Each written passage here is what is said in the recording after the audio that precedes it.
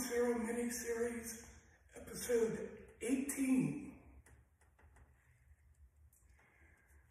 The title of this episode is Practice, Yes, but how do I practice?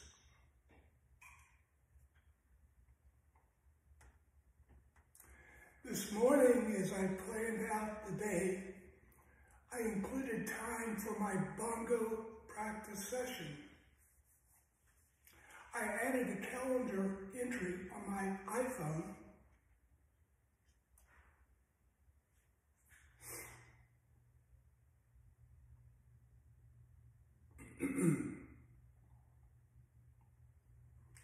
for the bongo practice session with a location of home studio.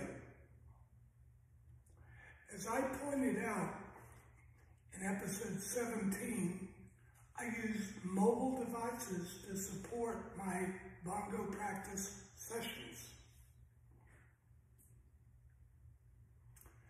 For example, I'm using my mobile device, iPhone, to create a calendar item called Bongocero with a location of home studio, and in the notes of that calendar entry, I type out my narrative for this video.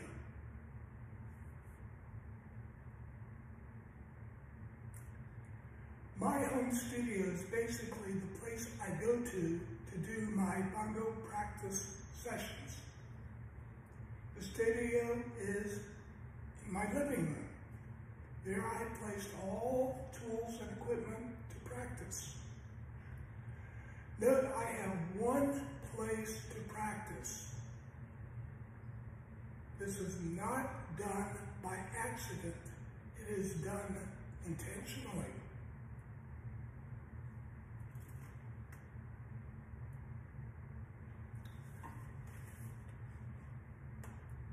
Bongocero self-assessment.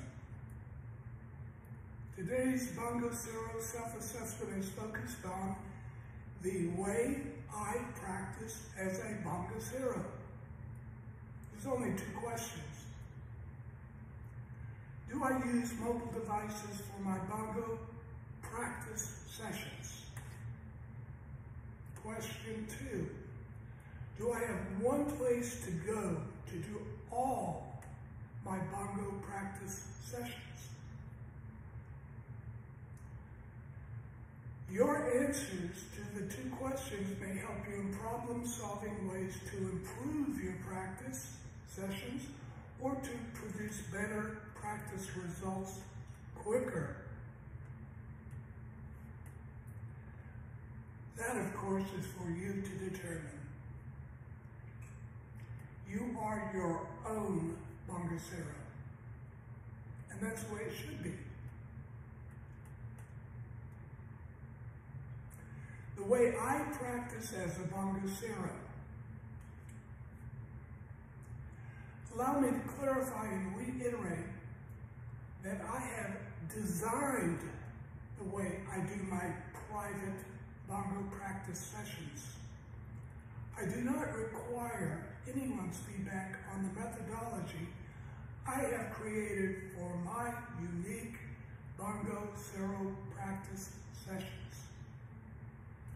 Indeed, I do not want any feedback on this aspect of my Bongocero practice. Next, talk and play scenario. Now I'm going to again practice the taps for the calypso rhythm pattern with and without music, and afterwards I will critique myself. And having done that, I will simply conclude this episode.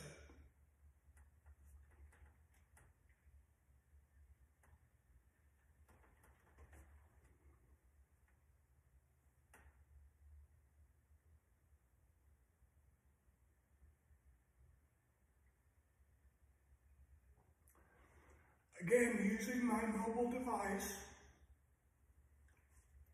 in my iPad, which is recording this video, I go on my mobile phone to my playlist,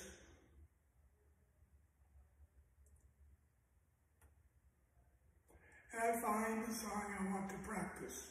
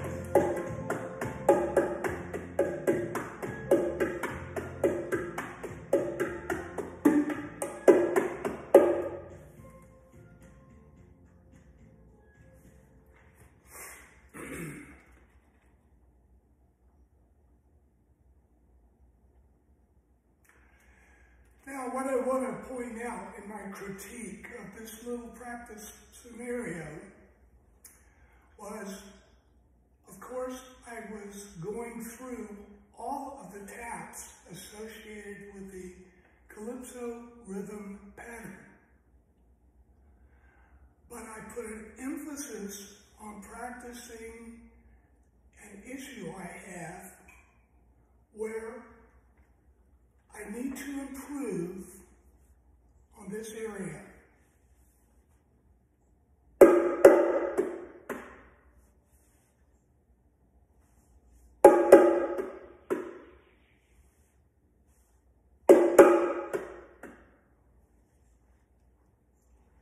Now let me explain that.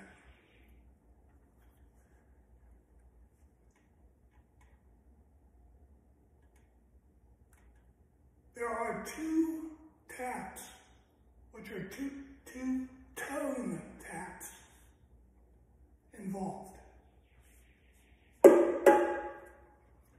Both of those taps are done on the edge of the macho drum, the smaller drum.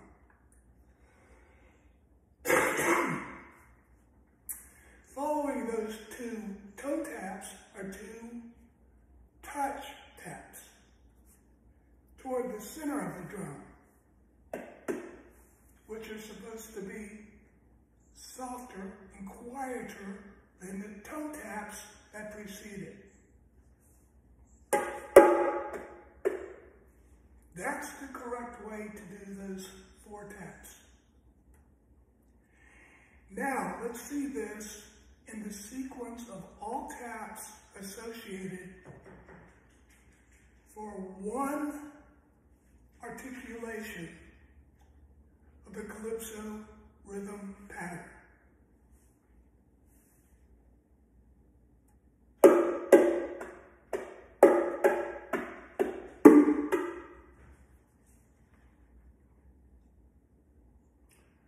Now let me do 2 articulations of the pattern.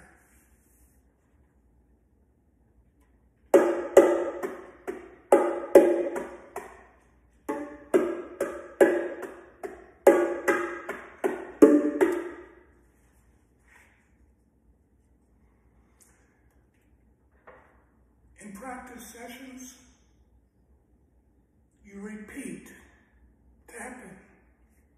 You repeat tapping for the entire rhythm pattern,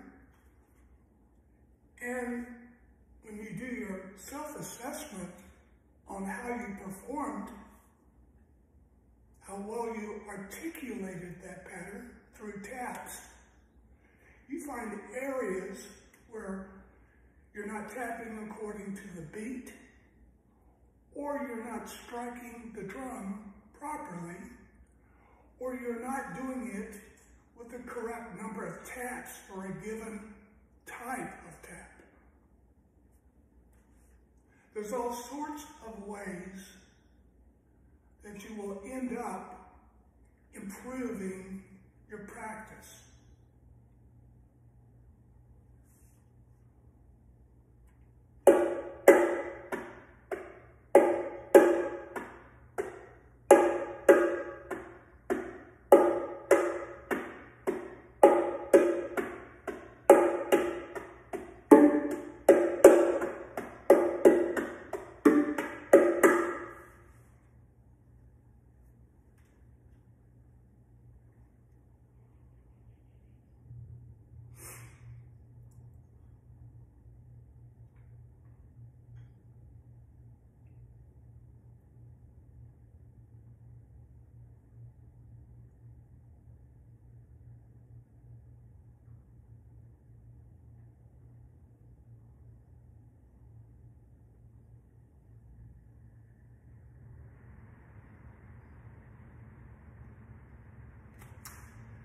Okay, that takes care of this particular episode. So I'm going to conclude this episode now. This is episode 18, the Bongocero mini-series. Thanks for watching. Good luck in your practice. Until next time.